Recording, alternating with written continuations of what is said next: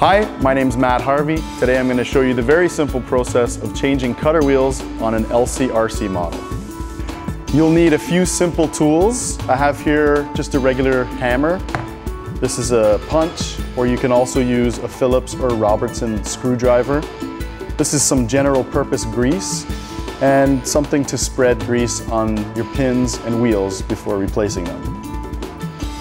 Take your punch, place it over the wheel pin and give it a tap. Knocks out the pin. Now I simply pull out the wheel pin. And on this model, there's guide wheels that will come out as well as your cutter wheel. You take your applicator with a little bit of general purpose grease, a little bit on the pin,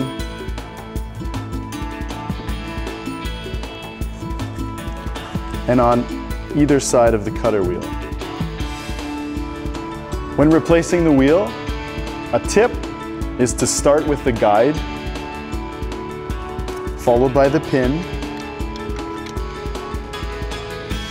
cutter wheel,